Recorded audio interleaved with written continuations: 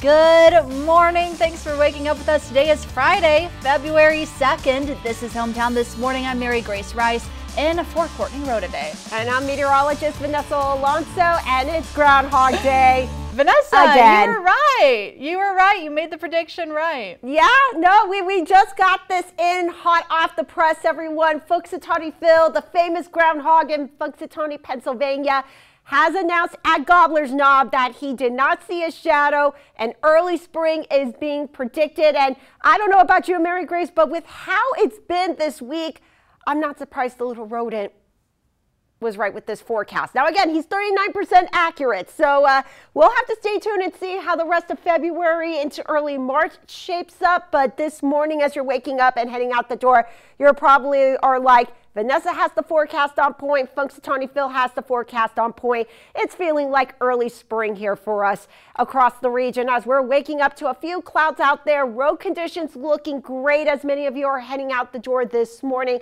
Our satellite and radar has been picking up clouds and maybe a few isolated light rain showers this morning, but it's so dry that none of that rain that we have been seeing on the radar has been reaching the surface, and that's going to be the pattern as we head into today. A southeasterly wind is picking up this morning, so it's already helping the temperatures be in the upper 30s to lower 40s. Heading into the rest of the day today, temperatures will top out in the upper 50s to lower 60s with a mix of sun and clouds. Heading into the weekend, though, those rain chances will be moving in, especially Saturday night into Sunday. More on that coming up in just a bit. Mary Grace. Thanks, Vanessa.